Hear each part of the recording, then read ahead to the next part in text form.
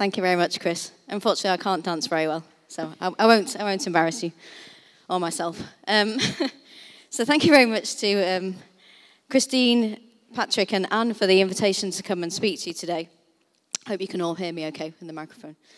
Okay, cool. So my lab is really interested in deciphering the role of heterogeneity on multiple levels in various subtypes of breast cancer. We mainly focus on ILC and triple-negative breast cancer in my lab. But today I'm going to talk to you about specifically the heterogeneity of E-cadherin in some of our published work and quite a bit of unpublished, quite new data that we've got recently. I'm looking at the immune microenvironment, so continuing on that theme. And also later on, I'll present some extremely new findings that we've been looking at the subclonal evolution in mouse models of breast cancer. So I'm going to skip most of the intro slides because we've covered all this anyway. But again, just to highlight that ILC is a heterogeneous disease at the histological level. And I've just put pleomorphics up here because this is something that I'm going to talk about a bit later on. We know that pleomorphic ILCs are generally aggressive and they show this nuclear atypia.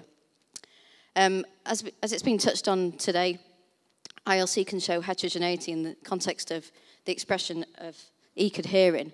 And here's an example of one tumour that has a ductal component expressing nice, strong nuclear E-cadherin expression and a lobular component that's completely negative. And these account for around 3 to 5% of all ILCs diagnosed. We've heard a lot about, during the course of this meeting, mutations and the mutational repertoire of both primary and metastatic ILC. And again, just to highlight that the mutational repertoire is quite different. And again, that's in primary and also metastatic ILC. And, we see enrichment in mutations such as TBX3, HER2, FOXA1 in metastatic ILC. And as Wilbert pointed out, ARID1A yesterday as well. And pleomorphic ILCs are particularly associated with an increased incidence of HER2 genomic alterations. But it's becoming a bit more evident, and this is something that Val's going to talk about in the next talk, that ILCs have a unique stromal landscape, which obviously may play a role in their prognosis and therapy response. And this is a paper that came out from the Carlos Caldas Empire that was published in Nature a couple of months ago. And essentially, they did high-content proteomic profiling of a set of primary tumours from the Metabrick study. And they found that those patients' tumours that had what they called a vascular stroma, so either this vascular signature or podoplanin positive signature, was associated with patients with E-cadherin mutations. So they didn't actually describe lobular breast cancers, but it was enriched in patients with having an E-cadherin mutation and actually was associated with a good prognosis. So some of these things aren't all bad. And we've heard a lot about today about the immune landscape, so I won't go over that, but just to say, again, that there is some evidence that has a prognostic role in ILCs. So in my lab, we're interested in tackling 3 particular questions, and today I'm going to touch on all of these. And this is some of our published work, as I'm going to talk about first, where we're looking at how ILCs with heterogeneous E-cadherin expression harbour unique genomic alterations, and really asking the question, do these differ in terms of their genomic makeup, and does this explain the heterogeneity? Secondly, I'll talk a bit about the genomic and immune features that correlate with, in particular, early relapse in ILC and pleomorphic ILC. And thirdly, I'm going to touch on some of our newest data looking at subclonal heterogeneity and how that may potentially be playing a role in the metastatic progression. So here we've been interested, firstly, looking at reconciling the heterogeneity of E-cadherin expression itself in invasive lobular breast cancer. And this is a study that was published recently in the special journal that was orchestrated by Christine and Anne. And so we were, together with Anne Vincent Solomon at the Curie, we were interested in looking at why tumours with heterogeneous E-cadherin expression have differences in E-cadherin expression. And we know that these mixed ILCs account for 3 to 5% of all ILCs diagnosed. And they can have, as I said at the beginning, a mixed histology, so it can show ductal histology with high levels of E-cadherin expression or lobular histology in the same tumour. So this can happen, and this is thought to the evolution is thought to occur via a DCIS precursor, so a ductal precursor, where they then lose E-cadherin. But we can see mixed tumours that also have ILC histology, where we retain E-cadherin expression or have weak or aberrant cytoplasmic expression of E-cadherin, juxtaposed next to a bona fide lobular breast cancer that has loss of E-cadherin expression. So we were particularly interested in studying these types of tumours, and again asking the question, do these arise from a common ductal ancestor, and can we classify these as being IDC-like or ILC-like? And what are the genomic alterations that are unique between the different components? So, as I said, with Anne at the Institute Curie, we collated a series of 9 patient samples that showed distinct components of their tumours that were either E-cadherin negative or E-cadherin positive, or had this weird cytoplasmic weak staining, so we called them aberrant. And we also had the germline DNA, so we're able to perform immunohistochemistry, whole genome sequencing. We did this at quite high depth at 100x coverage, and we did high-density methylation arrays as well, at 850K arrays. So this has double the amount of probes onto the array using TCGA. And this is an example of some of the tumours that we studied here. So you can see in these 3 cases, the lobular component has loss of E-cadherin expression. And here we can see in the aberrant component, this tumour here has some sort of ductal morphology, but retains E-cadherin expression, although it's a bit weak compared to the normal ducts.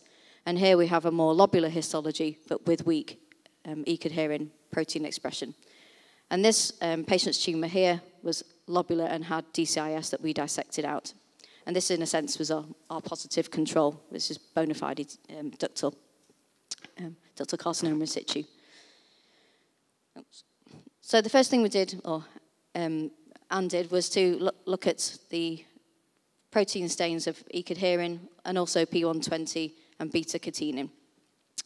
And within the E-cadherin negative components, as expected, we see weak staining of P120 and negativity for beta-catenin, in line with what we know about lobular breast cancer and an activation of this pathway. But interestingly, in the E-cadherin aberrant components of all these tumours, with the exception of the DCIS, we saw the same pattern of staining. So we saw weak P120 catenin expression, and they were all negative for beta-catenin, with a few dotted around positive nuclei. So this is really suggesting that this half of these tumours actually maybe came from a E-cadherin negative precursor, and they are actually can be classified as lobular-like rather than IDC-like. So we next want to look at the driver mutations that are potentially shared or distinct between both of the components in these patients' tumours. And here I've just shown the driving mutations that are most common in lobular breast cancer. And you can see that within the context of E-cadherin mutations, 5 out of 9 of our patients had an E-cadherin mutation. But this was the same mutation present in both components and present at the same frequency as well. So this was quite a surprise to us, particularly as we expected for some of the tumours that we thought there might be differential mutations in E-cadherin between the different components, as some people have previously shown. We did, however, see some differences in other driver mutations. PI3 kinase is an example. So in this patient's tumour here, ML8, we see lack of a PI3 kinase mutation in the aberrant component, whereas it's present in the negative component. And again, in this patient's tumour here, in the DCIS, we have a PI3 kinase mutation, but this is actually lost along with a MAP2K4 mutation when it progresses to the lobular breast cancer. So this does then question, particularly in this case, whether the invasive lobular breast cancer was a subclone that did actually derive from the DCIS or not. So we're still unsure about that. But we then went on to look at subclone analysis, and here, instead of looking at the whole tumour, we did this on the different dissected components. And we can, oops, sorry, skipping ahead too far. And what we can see is that, in general, each of the different components of these tumours are clonal, so they mainly have one clone.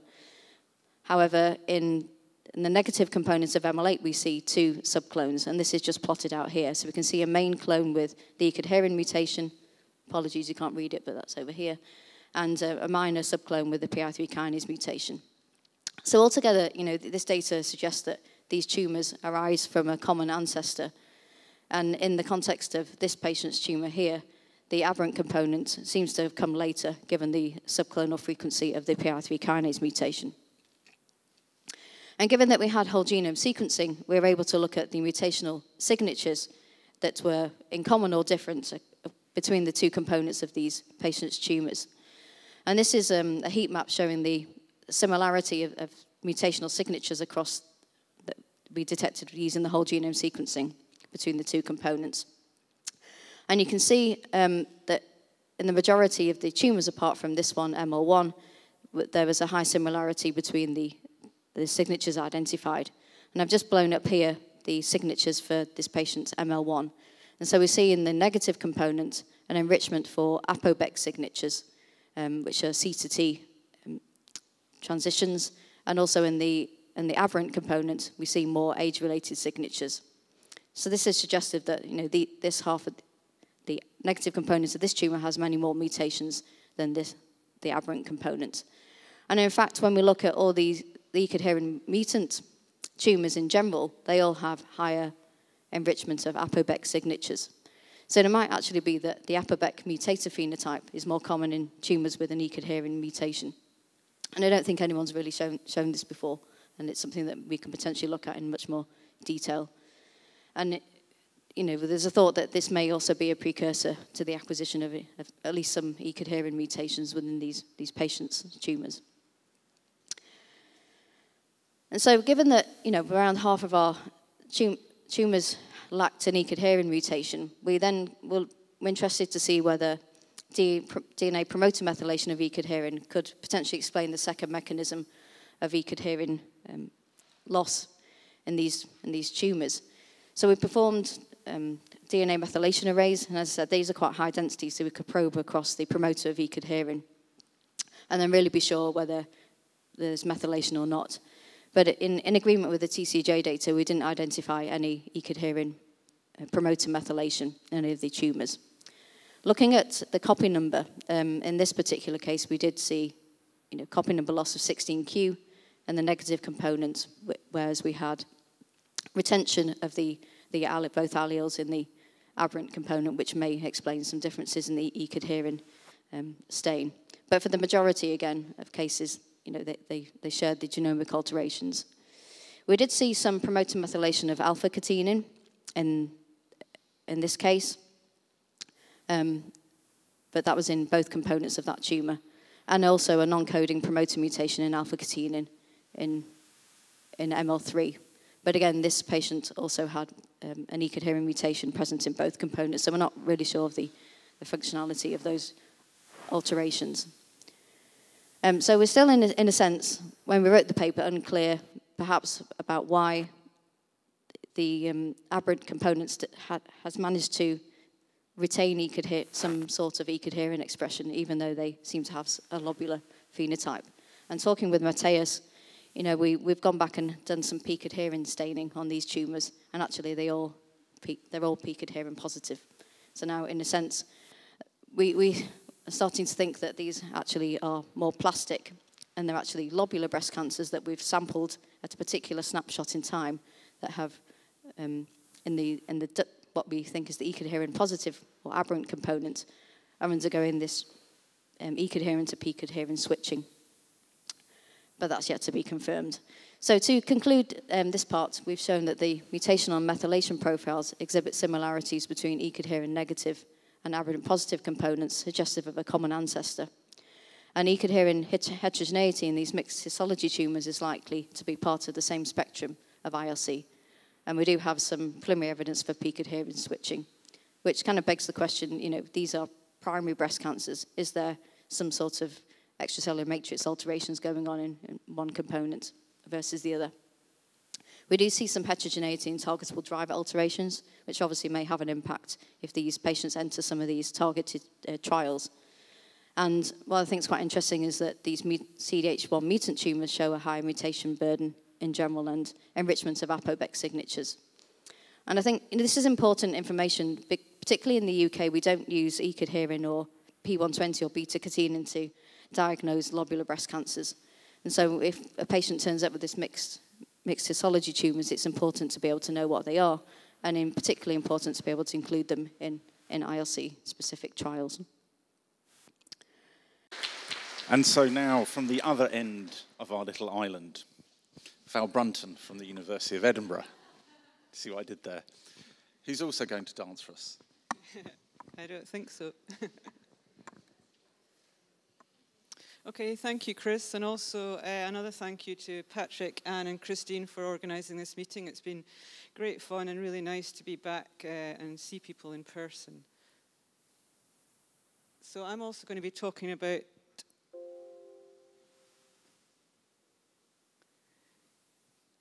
the tumour microenvironment. So we've heard a lot about the molecular and pathological and also clinical differences between ILC and NST or IDC. And we're only beginning to really understand what the differences are between the tumour microenvironment. We've just heard a nice study there from Rachel about the immune microenvironment. But we don't really know about many of the other stromal cells within the microenvironment. So the microenvironment is composed of a lot of non-tumorous stromal cells, including immune cells, but also cancer-associated fibroblasts. We also have another number of matrix proteins within the tumor microenvironment, such as collagen. And what we know is that in other tumour types, these are very important for regulating tumour behaviour. So in terms of the ILC tumour microenvironment, we know that it's a very dense tumour microenvironment due to the infiltrative growth pattern of the ILC tumour cells. And there's also been reports of differences in collagen deposition and collagen architecture within ILC tumours. Also, recently, George and Katrin showed very nicely that the ILC tumour cells themselves secrete a unique set of extracellular matrix proteins, and that this actually provided possible therapeutic targets in ILC. We're also going to be hearing later on in the session from Julia, who's got a very nice story using some genetically engineered models of ILC and where she's been profiling the cancer-associated fibroblasts. So we're also interested in the cancer-associated fibroblasts. So there's a number of studies that have shown that they have pro-tumorigenic roles. They've also, in some tumors such as pancreatic cancer, they have been shown to have anti-tumorigenic roles. But predominantly, it's pro-tumorigenic roles. So they can secrete a number of growth factors and cytokines that provide survival advantages to the tumors. And this is just an experiment that we did where we injected tumor cells into mice, and we can look at their growth. Maybe growth in the green, where the tumour cells are injected on their own, and then if we inject them combined with the fibroblasts shown in here, that you get a very rapid increase in the tumour growth in the mice. They also secrete a number of factors that are involved in ECM production and remodeling of the extracellular matrix, and this has been linked to sort of invasion and metastatic potential in tumours. And they're also very important, as we've touched on in the last couple of talks, in recruitment and activation of different immune cell populations. So in terms of lobular breast cancer, what we decided to do was we wanted to look at the cancer-associated fibroblasts in the lobular tumours. And to do this, what we did was we collected or we isolated cancer-associated fibroblasts from ER-positive ILC tumours and ER-positive IDC tumours. We took these tumours, we collected these tumours at the time of surgical resection, and then we isolated them and carried out an RNA-seq analysis. And this just shows a heat map of the gene changes that we saw in there. So we can see even in this very sort of limited number of cancer-associated fibroblasts, there are specific gene changes associated with the ILC-derived CAFs and the IDC CAFs. And this is work that Esme carried out, and when she did some gene set enrichment analysis, we can see here, for example, that genes associated with MYC target genes and also the mTORC signaling are upregulated in the ILC tumors, whereas in the CAFs from the IDC tumors, we can see changes in enrichment in genes associated with TNF-alpha signaling and hypoxia. So suggesting that there are functional differences in the CAF populations in the two different tumor types. So obviously this needs a lot more work done, and actually Anne and colleagues in Paris are now looking at heterogeneity within the different CAF subtypes within ILC tumors. So that's going to be really interesting to see how that progresses, because there's a lot of evidence suggesting that there are different CAF subtypes within tumors that have different functional roles. So one of the main functions of CAFs is to facilitate paracrine signaling in tumor cells themselves. And they do this through secretion of a number of growth factors and cytokines.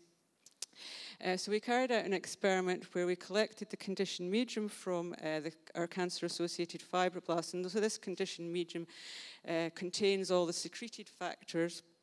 And then when we added this to our ILC tumor cells, this is the SUM44, and we looked at what signaling changes were happening in the cells. So this is a reverse phase protein array, and that allows us to profile around about 170 different signaling proteins. And this just shows a heat map of the proteins where you had a differential regulation of phosphorylation or expression of these signaling proteins. This is some of the data here showing the most significant changes. And what we saw was that there was changes in STAT3 signaling or STAT signaling, and also changes in signaling pathways related to ERK or JNK signaling. And interestingly, when we went back and looked at this in the RPPA data from the TCGA, we saw that all these signaling pathways were actually increased also in ER-positive ILC tumors compared to the ER-positive IDC tumors, suggesting that these pathways may be more activated in the ILC tumors. So, So what we were particularly interested in the STAT3 signaling pathway. So STAT3 is a transcription factor, and it's been shown to have a number of important roles in breast cancer and other breast cancer types. There's a lot of studies out there showing that it plays important pro-tumorigenic roles. So one of the main cytokines that is involved in upregulating this STAT3 phosphorylation is a cytokine called IL-6. So we wanted to look at the IL-6 STAT3 signaling pathway in our ILC models. So we confirmed that the IL-6 was being secreted by the CAFs. This is just an ELISA here showing secretion of the protein into the conditioned medium. And then what we did was we took the conditioned medium or recombinant IL-6 and we stimulated the SUM44 PE cells with this. And we can see here that if we stimulate with either the recombinant IL-6, you can see a nice phosphorylation of the STAT3, and also with two different conditioned medium from two different CAFs, you can see a nice increase in phosphorylation. And importantly, when we pre-treated with an antibody that blocks the function of IL-6, we can completely block this phosphorylation. So we think that this one of the main factors in the conditioned medium from the CAFs is secretion of this IL-6, which is activating this STAT3 signaling pathway. We also saw some effects on ERK signaling as well, so we had a partial reduction in signaling when we treated with the IL-6 antibody.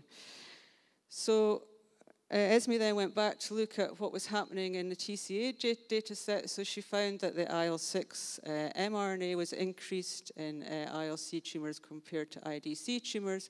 And then she looked at the RPPA data set, and what she saw there there's an increase in phosphorylation of STAT3 in the ILC tumours. And there was a nice correlation between the two in the ILC tumours, suggesting that this pathway, that this IL-6 STAT3 signaling axis is active in these tumours.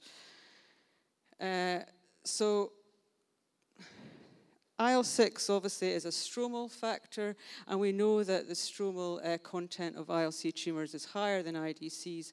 So we wanted to look at this in a little bit more detail. So she used two independent algorithms, EDEC, and estimate the stromal content of tumours from bulk RNA expression data sets based on the gene expression, and we can see that these both showed an increase in stromal content in the ILC tumours, as we would expect. And actually what you see is a very nice correlation between IL-6 expression and stromal content. And we see this both in the IDC tumours and in the ILC tumours. We also saw a strong correlation with STAT3, and the reason for this is that we know that there's a positive feedback loop, whereas the IL-6 STAT3 signaling pathway actually acts to increase expression of STAT3 itself. So what we're doing is a follow-up to this. We're now collaborating with a group in Glasgow who have got a large TMA of 850 breast tumours from a range of different breast subtypes. And what they have done is they have carried out RNA-scope to look at IL-6 message in this cohort, and they've also stained it for phosphorylation of STAT3 and also phosphorylation and also markers of cancer-associated fibroblasts. So we're just looking at we're just beginning to analyse that data at the moment to see whether there's any correlation and whether there's any difference in the associations and the activation of these pathways in the IL-6, in the sort of ILC tumours compared to the IDC tumours. This cohort, this TMA, they've also got clinical follow-up data, so we'll be able to then go back and correlate that with whether it's involved in progression, etc. So that's work that is just ongoing at the moment. So, as I said, STAT3 is a transcription factor, and there's a number of genes that have shown to be potentially regulated by STAT3. So Esme carried out another experiment where she took conditioned medium from one of her calf cell lines, and she treated, this is the SUM44 cells, and looked and did an RNA-seq expression analysis. And we can see here in the heat map that she identified 119 genes that were upregulated following stimulation of the tumour cells with the calf conditioned medium. And when she did gene ontology analysis of these samples, what she found was that the top hits were interferon gamma response and interferon alpha response, and this is consistent with the well-known role of IL-6 in driving immunomodulatory effects within tumours. We also saw, as we'd anticipated, an increase in IL-6 STAT3 signaling in the tumour cells. But we also saw interesting changes in epithelial to mesenchymal transition, for example, things that we don't really understand the function of this yet, but things that we think are interesting and we're going to be following up. So as part of this experiment, Esme also had a group of samples where she had treated with the anti-IL-6 neutralizing antibody to look at genes that were specifically IL-6 dependent, and this is this little group here. And we were interested in also addressing whether these were directly linked to that IL-6 STAT3 signaling pathway. And so we started carrying out experiments on some of these genes, and in these experiments, what we've done is we've treated the tumor cells with an siRNA to STAT3, and we can see here this is the STAT3 expression. You get very nice downregulation of STAT3 with this siRNA compared to your control siRNA, and we can see here this just also confirms this positive feedback loop of IL-6 dependent regulation of STAT3. So treat with IL-6, a large increase in expression of STAT3, and you can block this with the IS RNA to STAT3. So what we did, we've just started to look at some of these genes in this IL-6 dependent signature that Esme has identified, and we can see that some of these, such as mucin, serpin B5, are very nicely dependent on the expression of STAT3 in the tumor cells. And then other ones here, this S100A8, we can see that although it's reduced in the SI STAT3 RNA treated tumor cells, there is still a large expression of there, so there's a sort of partial dependence on STAT3. And the reason that we're interested in this is that we've been collaborating with a group in Turin, Valeria Poli, and they have developed this SI-STAT3, and they've actually now formulated this into a liposomal formulation, and they're about to start some clinical trials with this in breast cancer. They're not specifically interested in lobular tumours, but Esme's spent the last 4 months over in her lab sort of working up some of these experiments, and we're now sort of, I guess we're trying to understand whether actually in STAT3, the STAT3 targeting might have a role in lobular tumours. But obviously we don't know what the functional role of this IL-6 STAT3 signaling axis is in lobular tumours. I'm not going to show all the data, but Esme's shown that it's not linked to their proliferation or their stemness. She's got some evidence that it is driving migration of the cells.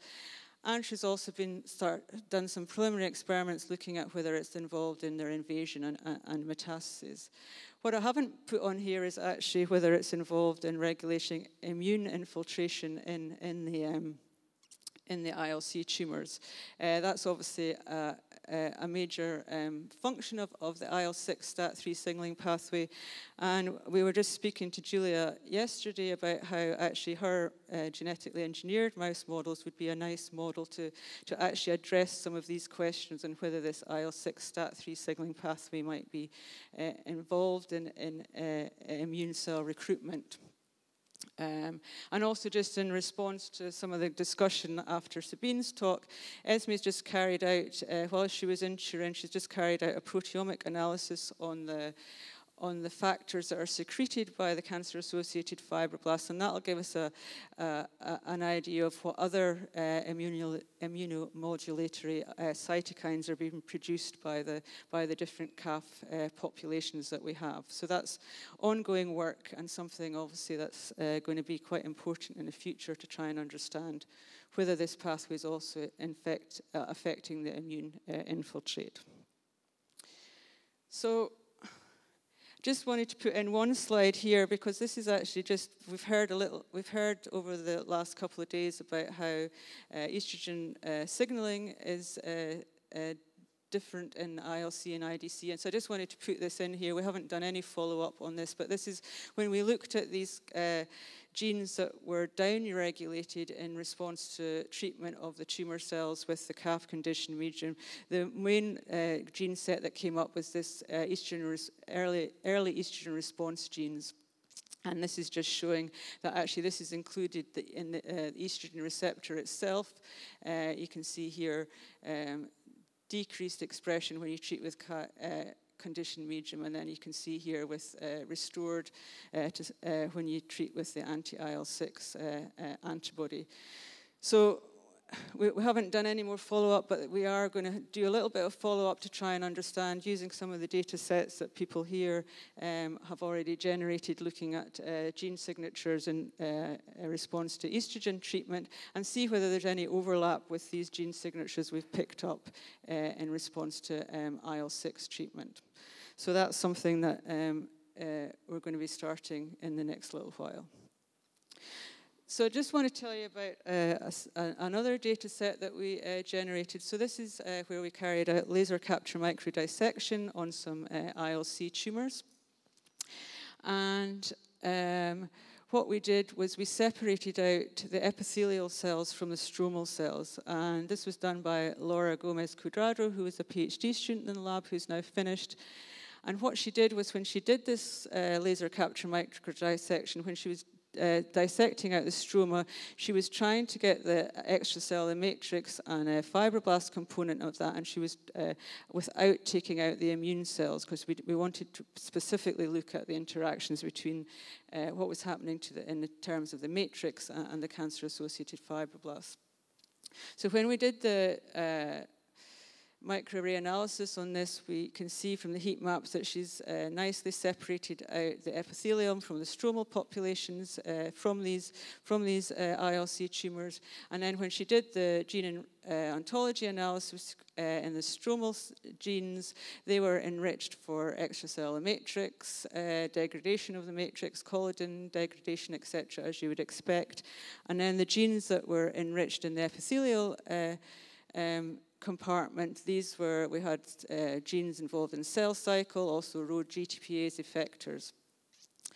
So Laura was interested in finding out which genes were specifically upregulated in the stroma of ILC tumours and not IDC tumours or normal tumours.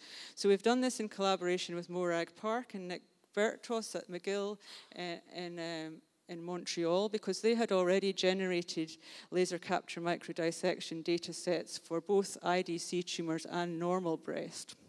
So what Laura did was to look at her genes that were up in the tumor stromal compartment to the tumor epithelial compartment in her ILC data set, and she filtered for ones that were up only in her ILC and not in the data sets from the IDC and normal breast. And then she sort of did further sort of filtering of these genes. She looked at gene ontology analysis, genes that were involved in CAF functions and extracellular matrix functions. She also filtered them for genes that were expressed in our CAF data set. And she also she filtered them for ones that were overexpressed in ILC compared to IDC in the TCGA and Metabric databases.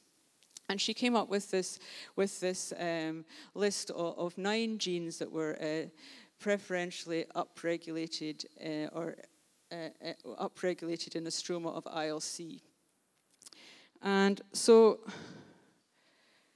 we then, to sort of try and understand what the relevance of these genes were, we sort of looked at some survival analysis. So we actually combined this with some of the CAF genes that Esme had identified in her RNA-seq data sets, and we can just see here that a group of them cluster in this network analysis, suggesting some sort of functional relevance. You can see there are actually some matrix metalloproteinases and their inhibitors here. For example, there's also some integrins and also some other integrins and matrix proteins. So, Said, Hader, and Rachel Natrajan actually did the survival analysis for us, and the majority of these genes, there was no difference in survival when we looked at in a number of different data sets. This is just showing for the Metabric. However, for TIMP2, we did see differences in survival. And so TIMP2 is an inhibitor of metalloproteinases, and so metalloproteinases are involved in degradation of extracellular matrix, and so they've been linked to increased invasion and metastasis of tumours. So we don't know what the relevance of this is to ILC, but it's something that's definitely worth following up, because we have quite strong changes in survival with expression of TIMP2 in the ILC and not in the IDC tumours. So when we looked at, the gene that was most highly enriched in the stroma of Laura's laser capture microdissection data set was this protein called PAPA.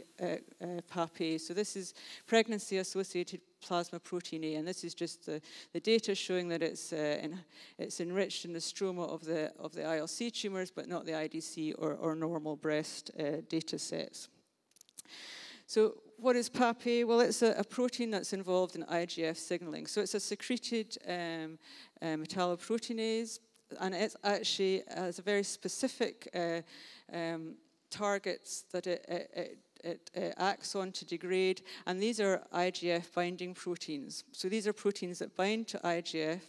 This is just shown for IGF binding protein 4. So when PAPA is active, it actually breaks down the IGF binding protein, and it means that it releases an active IGF-1, which is then free to activate signaling downstream.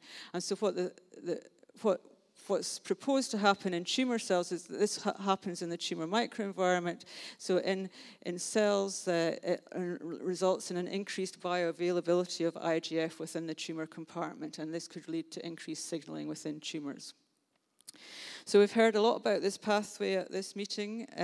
This is just sort of showing the papers that that other people have talked about.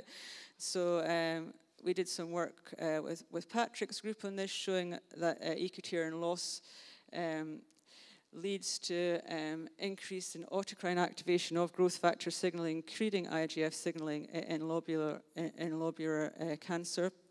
And also work from Steffi and Adrian showing that showing some of the mechanistic sort of understanding of how this E-cadherin loss can lead to increased IGF receptor signaling in lobular tumours. And also this paper, which has been highlighted today, that actually this can sensitize to anti-IGF-1 inhibitors.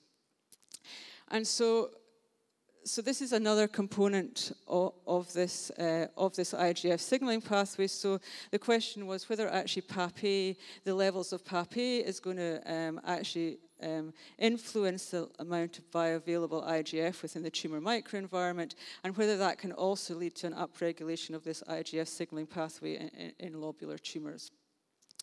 And what's the other thing to note here is that actually there are groups developing, or there is a group that have developed an anti-PAPA antibody, and they've done some preclinical studies in mice to show that it has effects on a number of different tumour models, including breast, but they've also done some work in ovarian cancer as well. And so they're really trying to push PAPA as an alternative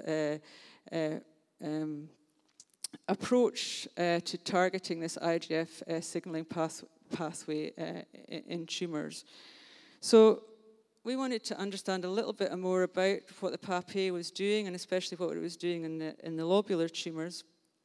And so when Saeed did the survival analysis, what he actually found was that the high PAPA was actually associated with a worse survival. This is just showing the data from the Metabrick and ScanV data sets that he used.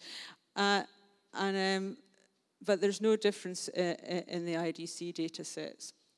So what we do know is that the expression levels of IGF-1, there's a very nice correlation with PAPA.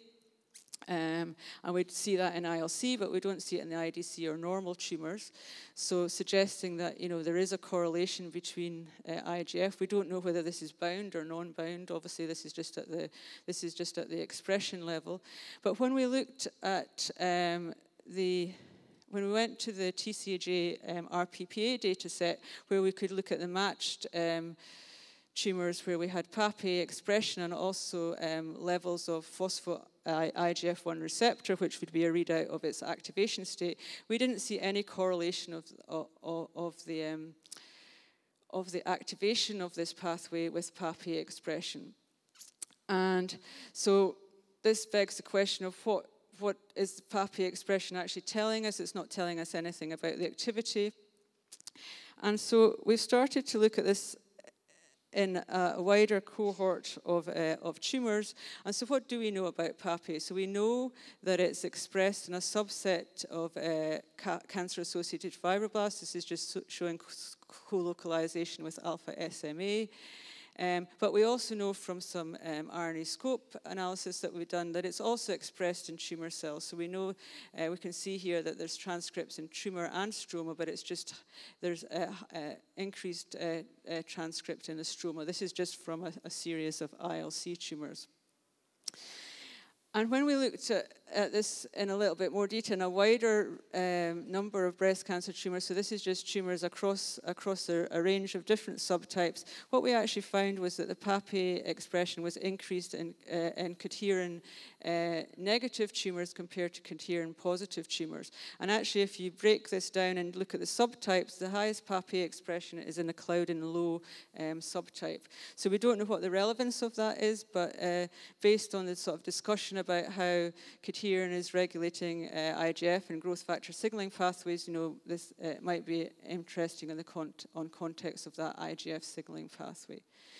Also, when you break down the ILC subtypes into the immune, proliferative, and reactive, what we see is that there's an increase in expression in this reactive subtype. So again, we don't know the functional relevance of this. But what we're doing at the moment is we're using the same TMA that we have with the colleagues in Glasgow and ZNAPs, staining this with PAPI, and that'll be able to tell us, so this cohort, the TMA is 850 tumours across different subtypes, and we'll be able to look at expression of PAPI in the cancer-associated fibroblasts, but also in the tumour cells themselves. And we're also looking at the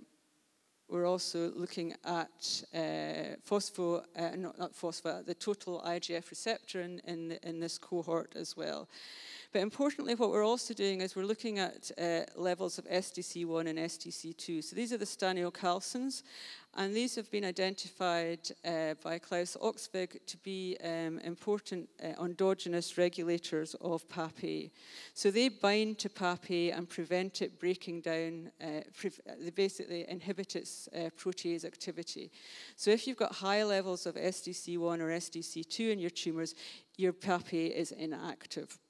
So we're hoping that by correlating the expression levels of this SDC1 and SDC2, that we'll be able to get a surrogate readout of whether actually the high levels of PAPI are actually active within the tumours. We've also already shown in our ILC models that the secreted PAPI from the cancer-associated fibroblasts are actually active, and can lead to degradation of the IGF-BP protein. So this is ongoing work, and really, I guess what we're trying to get at here is, can we sort of understand whether the PAPI or the IGF signaling pathway is important in lobular, and what are the other, and what would really be predictive? What information do we need to know that actually targeting this pathway, which tumours patients may benefit from this treatment? Can we sort of understand more about what's regulating this IGF signaling pathway in the ILC tumours and also in the other tumour types? So I'm going to stop there and just acknowledge the people that have been involved in this. So Laura Gomez-Cuadrado was a PhD student who started all this work. She's now finished, graduated a couple of years ago, and this work's now been followed up by Zeynep Mabrouk, who's working on the PAPI story, and then I also showed you a lot of data from Esme, who's working on the IL-6 STAT3 signaling pathways. I know both of them are here. Also, our collaborator Valeria Poli in Turin, who is developing the SI STAT3, and we're working up that with her. Our collaborators in Glasgow who have the TMA, so as well as the large cohort that we're looking at the moment, they've also just put together a cohort of around about 200 lobular tumours with follow-up data, and I'm sure Joanne would be very happy to collaborate with anybody that is interested in looking at at that data set. Morag and Nick in McGill, and Rachel and Saeed at the ICR for carrying out all the survival analysis, and Klaus and Pernille, who were involved in the PAPI story. And finally, just thanks to all our clinical collaborators in Edinburgh, and also the patients who've made it possible for us to access the tumours to sort of carry out a large number of these studies. So thank you.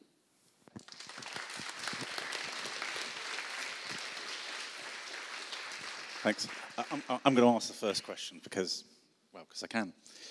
So my first question is, in terms of the IL-6 STAT3 signalling, and also actually when this pertains to expression of and the activity of PAPA, is it the E-cadherin status of the tumour cells that's driving that signalling from the CAFs, or is it completely autonomous to the CAFs?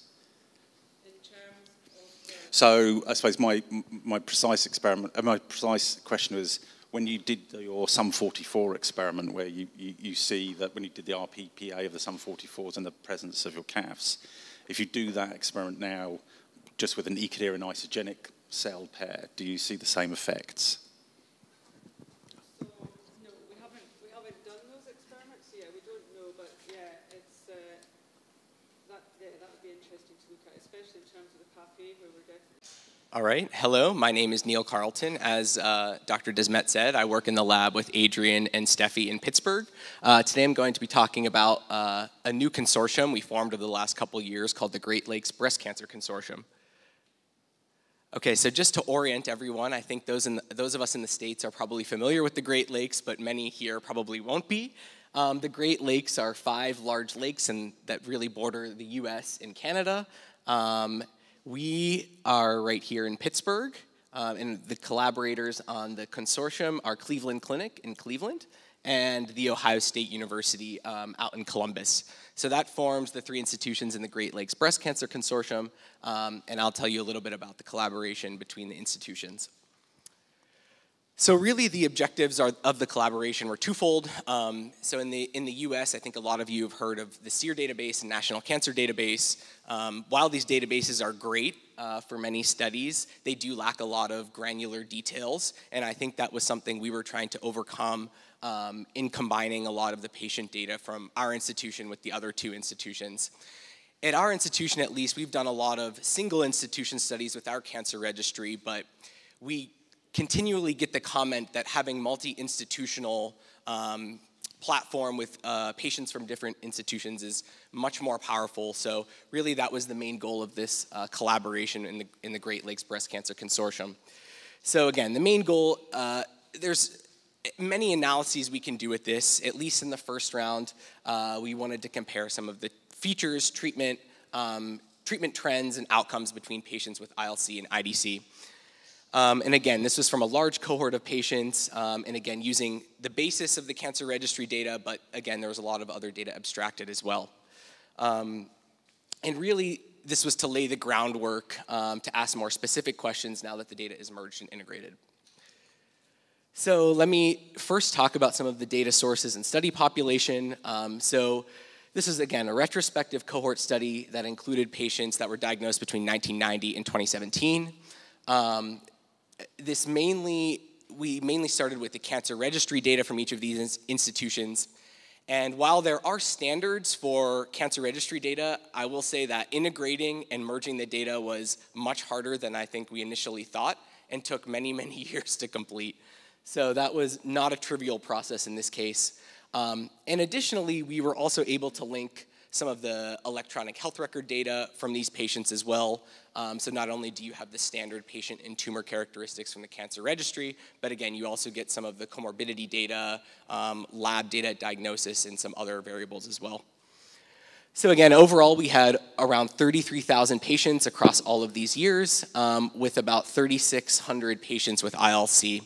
And from each of the institutions, UPMC, which is our institution in Pittsburgh, contributed around 14,000 patients. Cleveland Clinic, another 12,000, and Ohio State, around 7,000. Median follow-up time for the entire cohort was around 66 months, or 5.5 years, and there was a range between 1 month and 345 months.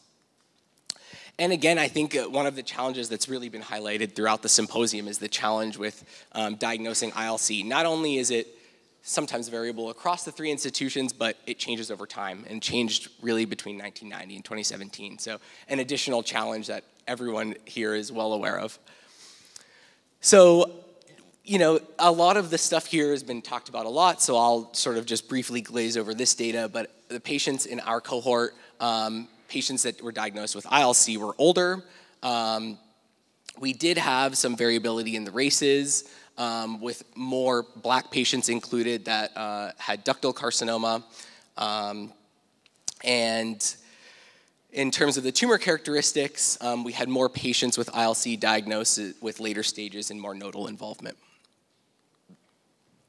So one of the things we did, at least in the last couple months, was compare the Great Lakes cohort with those of the Metabrick, ScanB, TCGA, and Arpino and Chen, which were some of the other large cohorts that were published on a couple years ago.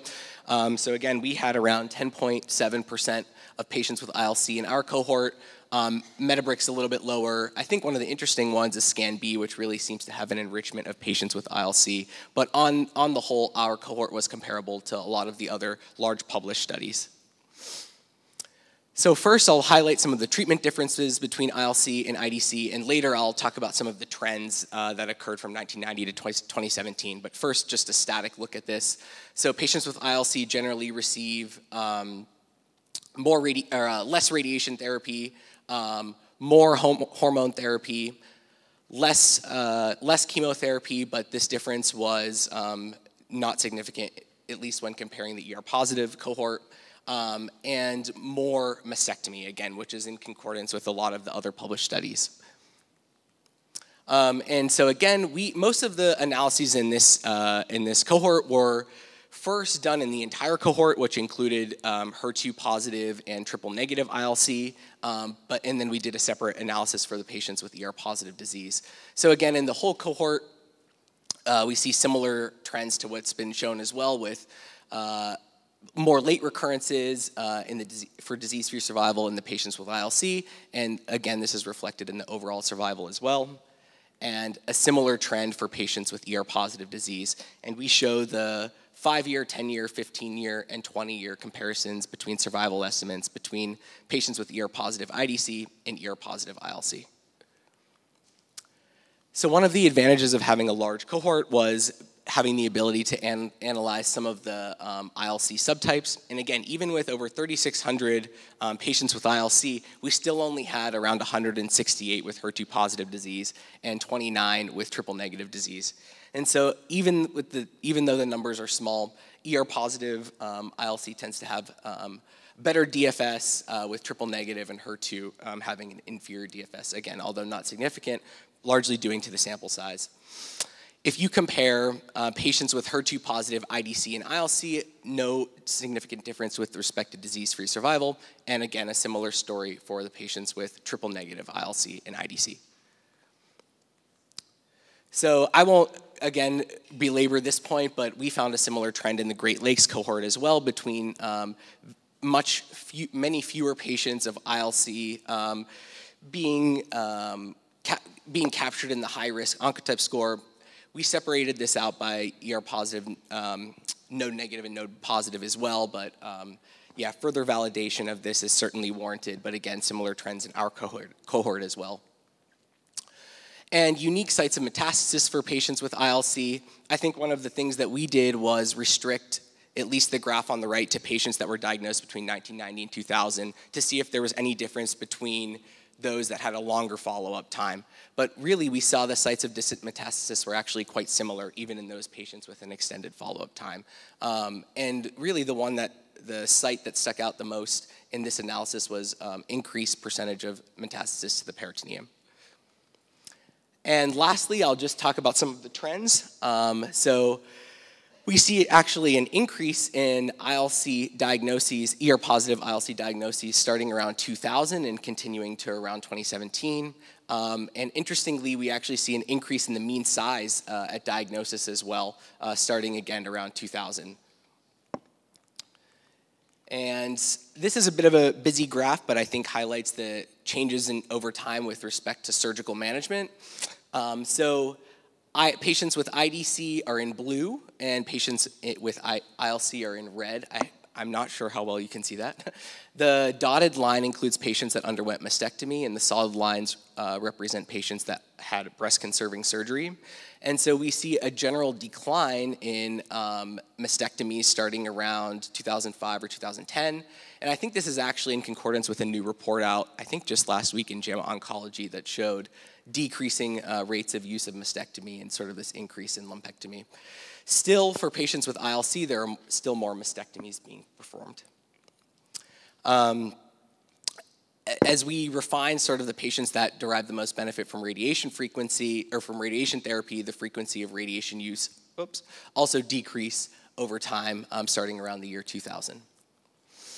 And at least for the ER-positive cohort, lots of hormone therapy approaching 90 to 100%, and decreasing use of chemotherapy over time as well.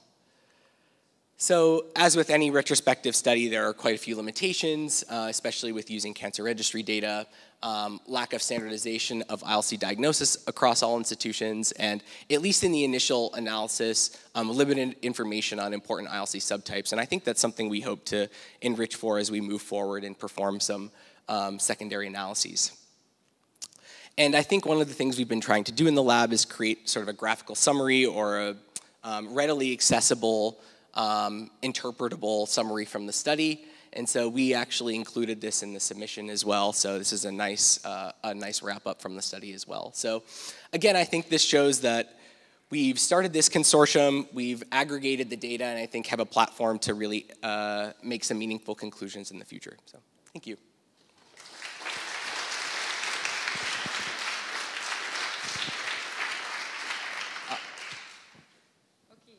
So yeah, I'm going to circle back to the cancer-associated fibroblast in breast cancer, and particularly in lobular cancer.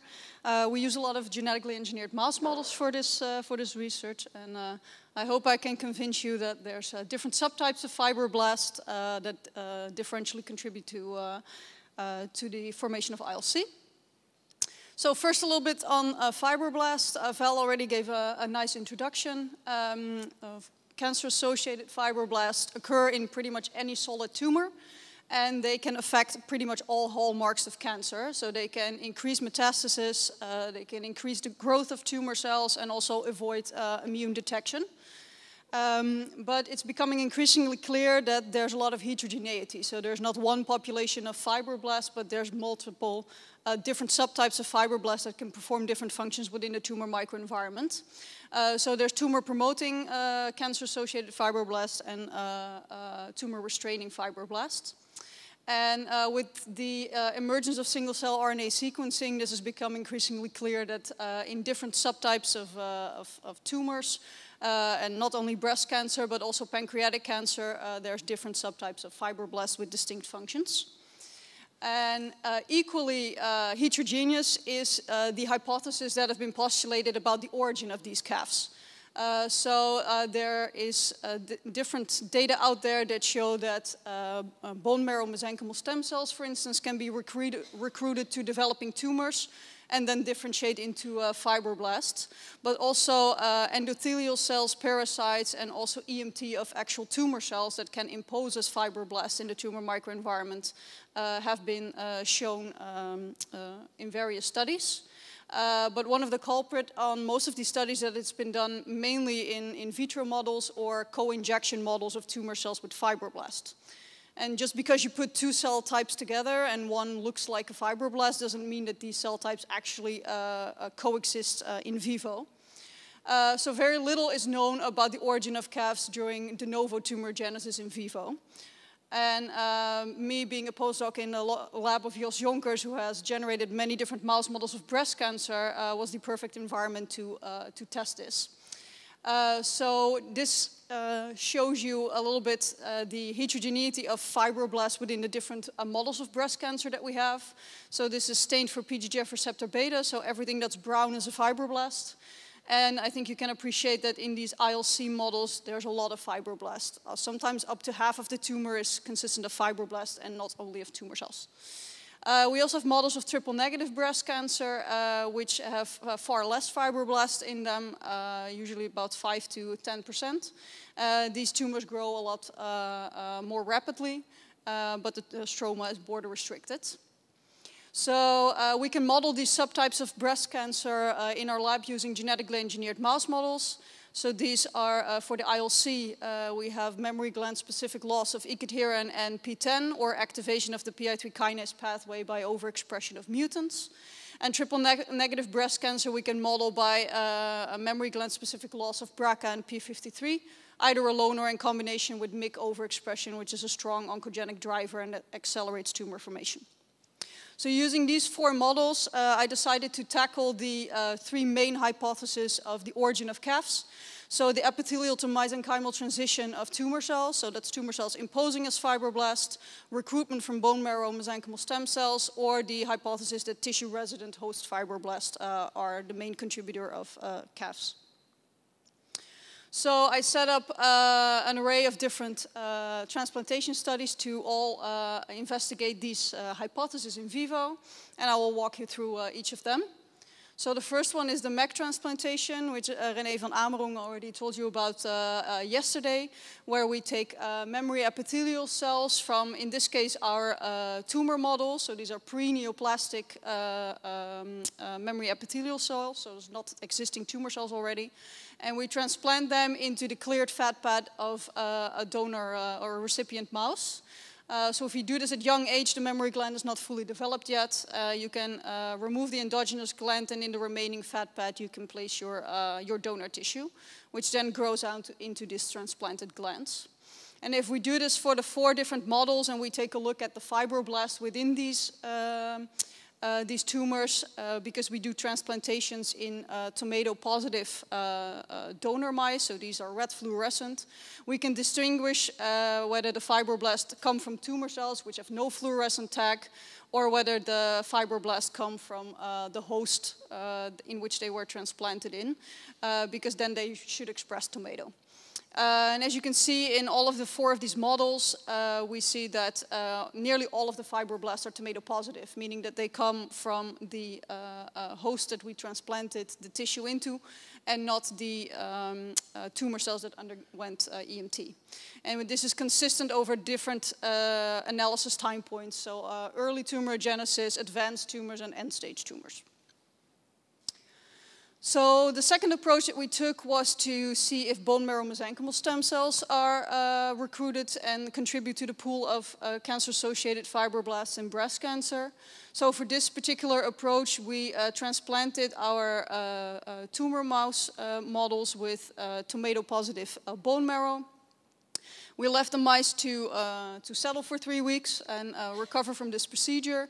And then we did intraductal injection to induce tumors. So thereby we're not making use of the WAP-CRE that drives the recombination of our mutant alleles, but we inject a lentivirus that expresses CRE recombinase into the memory gland of these mice, allowing the tumors to form after we did the bone marrow transplantation.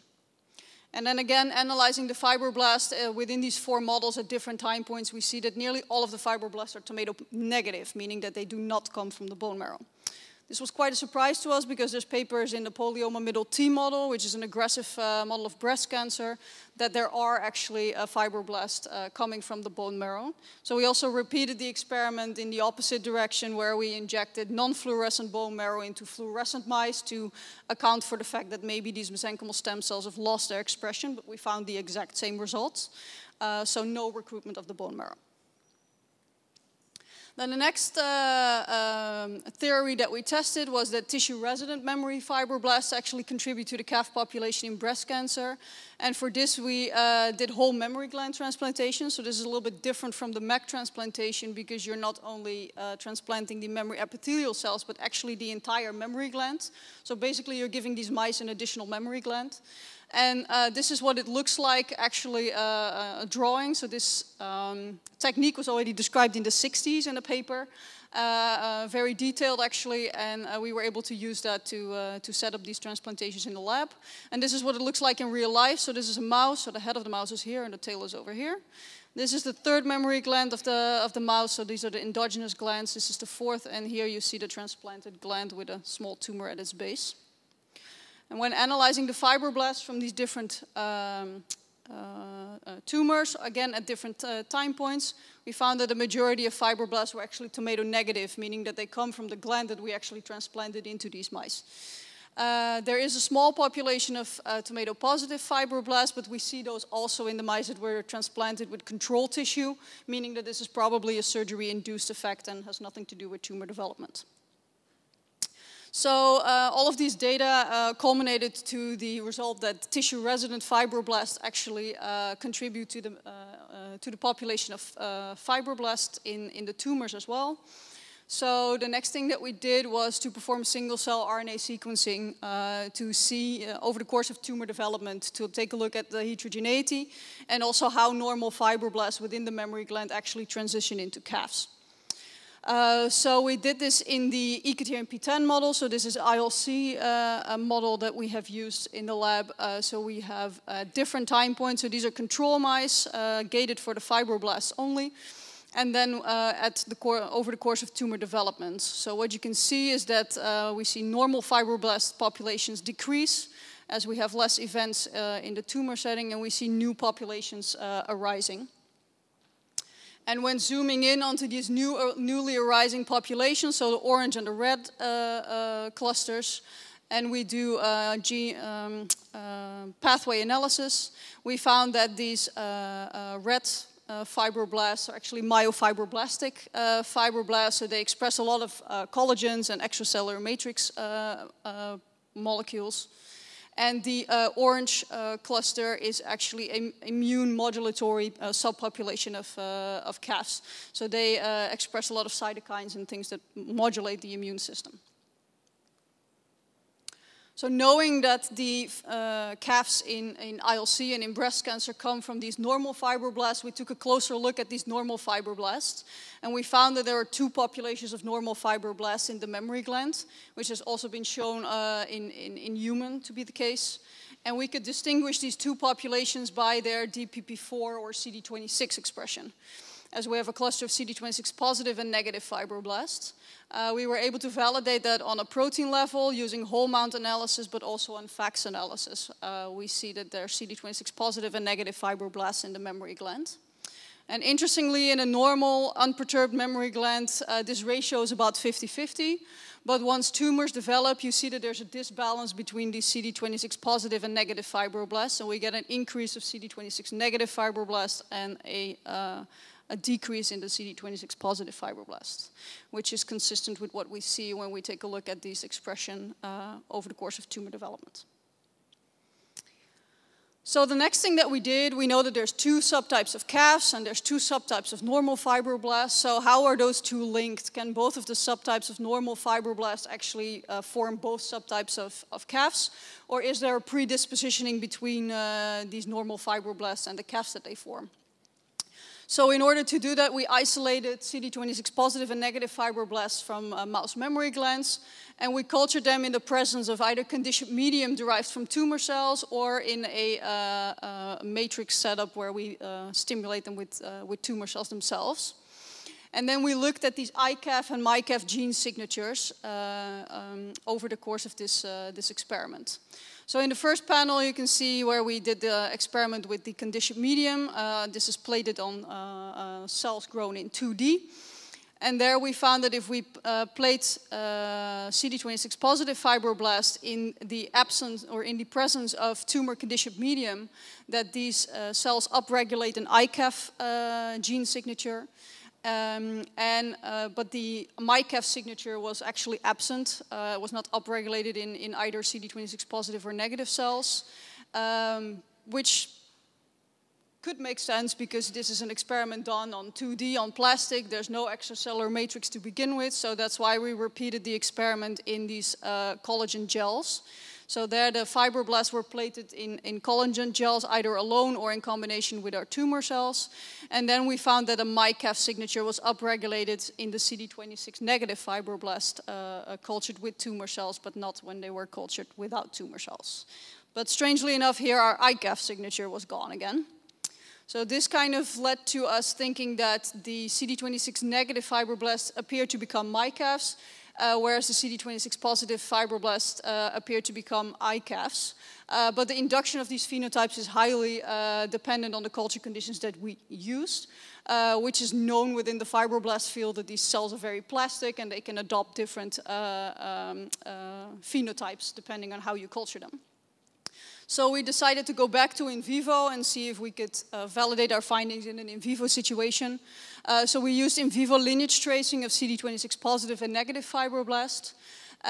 We wanted to use the engrailed Cree mice because there's a paper out in 2015 by Val Brunton who showed that engrailed actually marks a specific lineage of fibroblasts in the skin. And that these fibroblasts are important in scar tissue formation. So they cross these mice to an MTMG reporter. So you have Cree expression under the control of engrailed, which means that all of your cells normally will be red, but everything that expresses Cree will turn to green. And what they show in this paper is that all these engrailed positive fibroblasts in the skin also actually mark CD26. So I thought this would be a nice in vivo lineage tracing model for us to use. But unfortunately, as science doesn't always go easy, in the mammary gland the situation was not that clear. Engrailed doesn't mark all of my CD26 positive fibroblasts. So instead of ending up with 2 populations, we ended up with 4. So this led us to generate a CD26 Cree MTMG mouse. But since that's going to take a while, I decided to perform transplantation experiments in these engrailed mice anyway. So that's what we did. We used a little bit of a different setup because we don't know during mammary gland formation where these engrailed fibroblasts actually come from and how they contribute to memory formation. So instead of removing the endogenous gland, we kept the endogenous gland intact and placed our donor tissue, so our pre-neoplastic tissue from our mouse models, at the dorsal tip of this memory gland. And what happens is that these 2 memory glands actually grow towards each other, and when they meet, they stop proliferating. And you can do this with control tissue or with tissue that eventually develops into a tumor. So when we did this experiment with control tissue, we found that the distribution of our 4 populations of fibroblasts remained similar. And unfortunately, you cannot see it this image, but you will have to believe me, that the engrailed positive fibroblasts are lining both the endogenous gland and also the transplanted gland. So we transplanted tumors into these mice, and or at least pre-neoplastic cells that develop into tumors. And then at the end stage, we isolated these 4 populations of memory fibroblasts from control mice and mice that had tumors. And we performed RNA sequencing on these 4 sorted populations. And what we did is a hierarchy clustering to see how these 4 different populations differ from each other. And what we found is that the clustering actually didn't depend on engrailed status, but rather on CD26 expression. So having CD26 positive or negative cells is what drives these different subtypes. And you can see that both of these fibroblasts actually respond differently in the tumor microenvironment. So then again, we looked at our ICAF and MyCAF signatures, and here I collectively called everything that's engrailed positive and double negative as CD26 negative, and this as CD26 positive. And then again, we found our ICAF signature to be predominantly expressed by the CD26 positive CAFs, and our MyCAF signature to the CD26 negative CAFs, confirming what we found in vitro with the 2 different setups. So next we did is to figure out what does it mean, a CD26 positive versus a negative fibroblast, how do they differentially contribute to tumorigenesis. So we performed these organotypic invasion assays where you have a gel of collagen And when you place tumor cells on top of these empty collagen gels, they just happily proliferate on the top, but they do not invade this matrix. But when we load these gels with either CD26-negative or positive fibroblasts, we see that these tumor cells start invading the extracellular matrix. And we can inhibit this effect by using a mirimistat, which is a MMP inhibitor. And knowing that the CD26-positive fibroblasts secrete an array of cytokines and have these immune modulatory effects, we decided to model this also in vitro by using these transwall assays where we put either fibroblasts alone, tumor cells alone, or the cell types together at the bottom compartment, and at the top compartment we put splenocytes. So these are basically all of your immune cells, T cells, B cells, and monocytes, and looked at their recruitment towards the bottom compartment. And we found that specifically CD11b positive splenocytes, so these are your monocytes, are enhanced and or at least more recruited towards tumor cells that have been co-cultured together with CD26 positive fibroblasts and not so much with CD26 negative fibroblasts. And this effect was CXCL12 mediated because a neutralizing antibody against CXCL12 was able to block this effect. So this brings me to my conclusions. I have shown you that nearly all CAFs in breast cancer, including ILC, originate from tissue-resident fibroblasts. In the normal mammary gland, we have two populations of normal fibroblasts that we can distinguish by their CD26 expression. The CD26-negative fibroblasts are predisposed to become MyCAFs, producing the extracellular matrix that we see in these tumors. And the CD26-positive fibroblasts actually become ICAFs, so these immune regulatory CAFs. And we found that the CD26-positive fibroblasts seem to be at the origin of pro-tumorigenic ICAFs that can induce tumor cell invasion via MMPs, and they also recruit myeloid cells in a CXCL12-dependent manner. And with that, I would like to acknowledge the people that have helped this research, so everybody in the Yonkers group, and also our facilities at the NKI that have helped with the sequencing and the sorting. And of course, our funding agencies that made it possible to do this research. And with that, I'd be happy to answer any of your questions.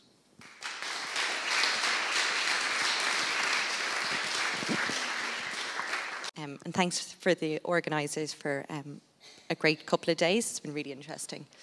So my name's Elspeth Ward. I'm a postdoctoral researcher in the Royal College of Surgeons in Ireland, and I'm going to talk to you today about BET inhibitors as a rational therapeutic target for lobular carcinoma.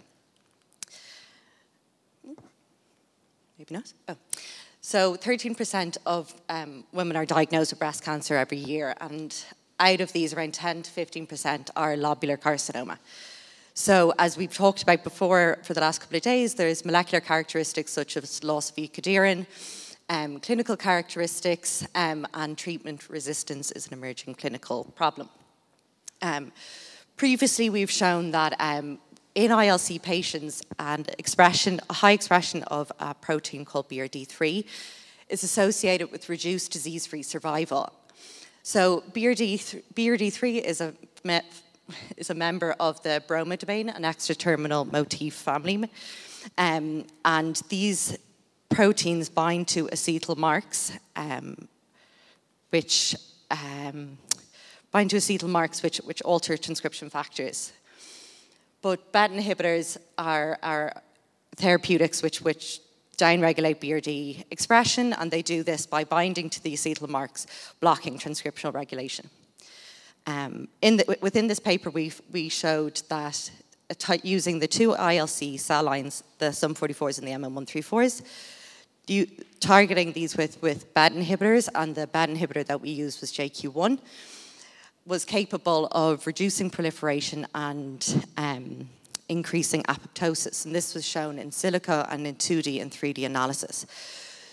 So for my research, we wanted to move this forward into both in vivo and more rational BET inhibitors, which are more clinically relevant currently. So we initially started off with a panel of 9 BET inhibitors, and through in silico analysis, 2D and 3D analysis, we found that 2 BET inhibitors, specifically JQ1 and this BET inhibitor called mevbresib, have the highest potency in these ILC cell lines. And just a little profile of these selected drugs. JQ1 was initially patented in 2006, so it's quite a much older drug. And mivbrasib was developed by AbbVie, and it was first published in 2017. So the clinical characteristics between these is that JQ1 has poor pharmacokinetics, and it is not orally bioavailable. It also has dose-limiting toxicities, and this is published in the literature, and it's also something that we see in our animal models quite obviously.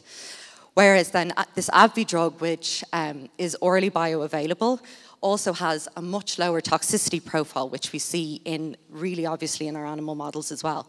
And one of the things that we can pin this to is the fact that the dose of JQ1 needs to be much higher to reach this potent cell or this potent kill in the cells and in vivo.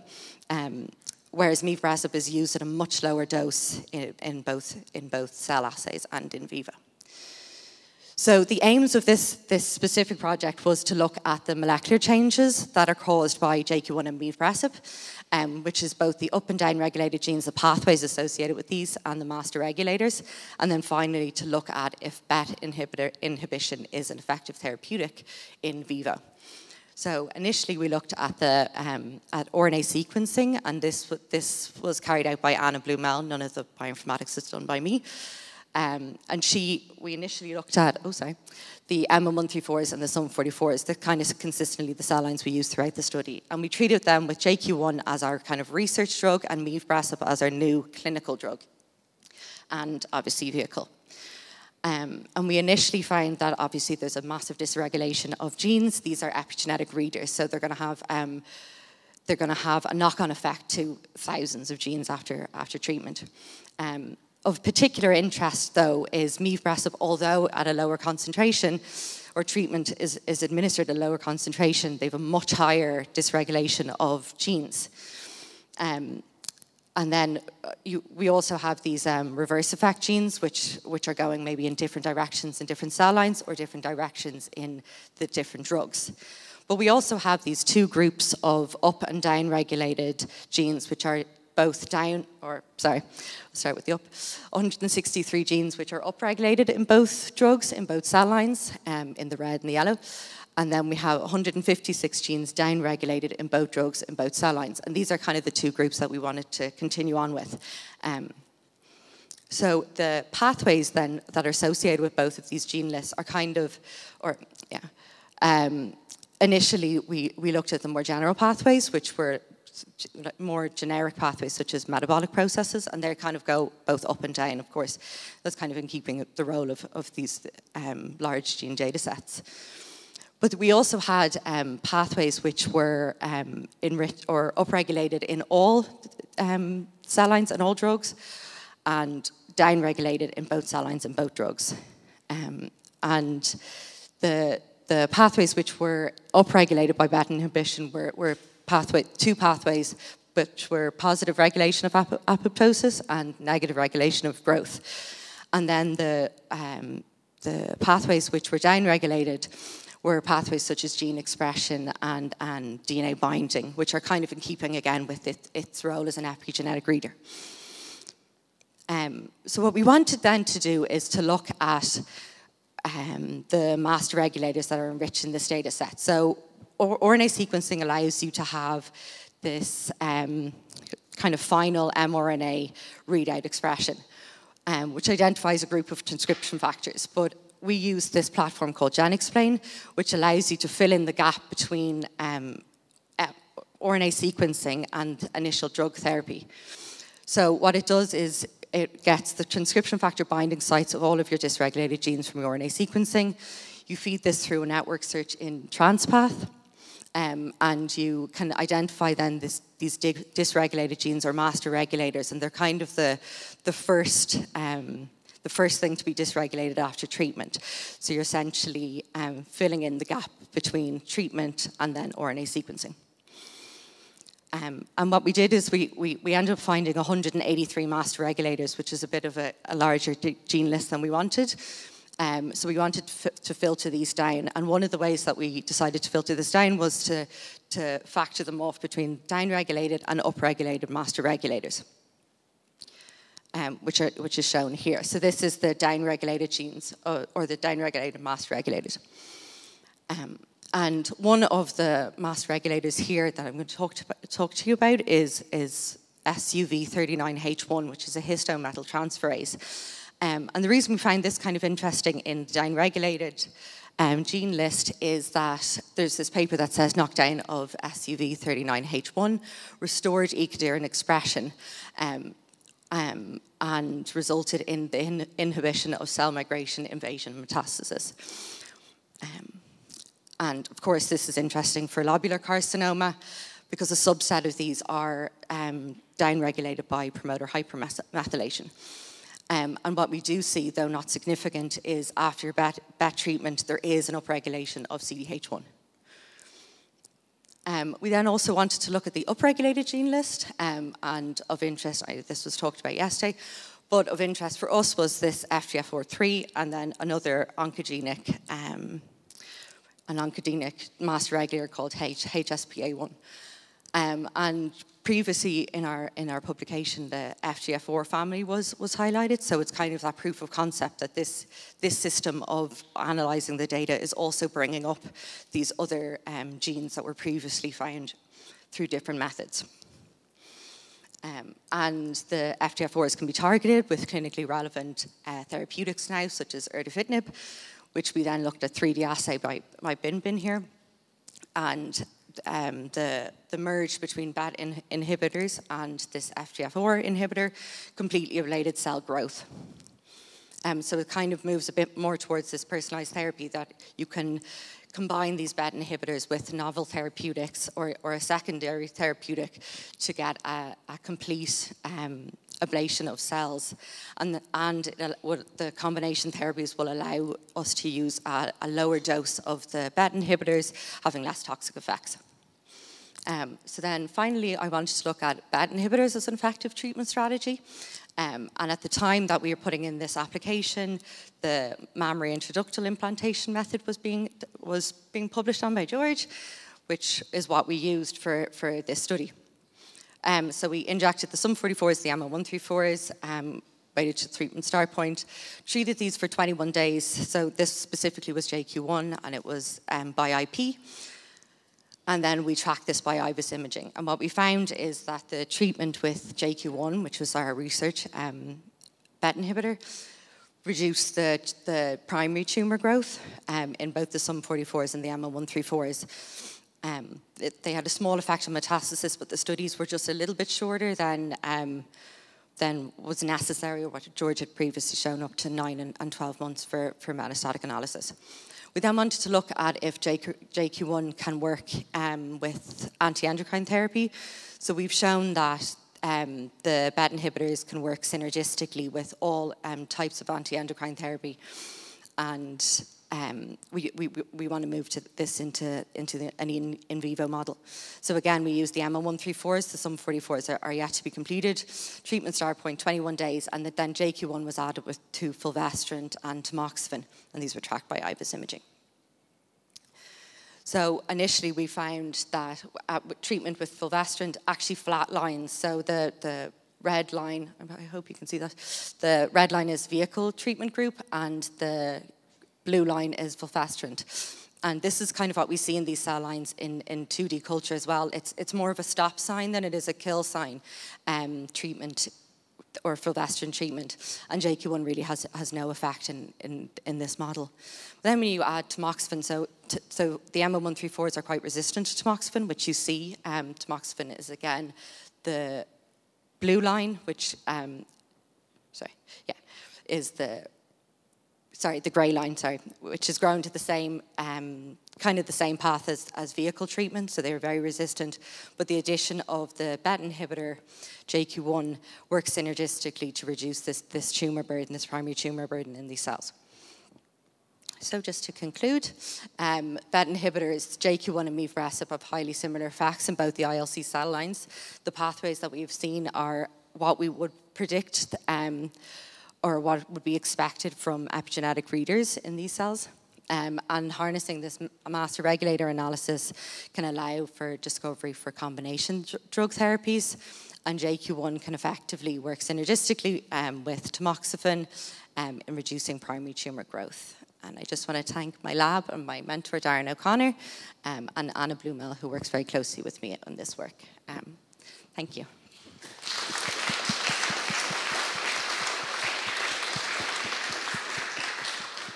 Thank you very much, Elspeth. Are there any questions?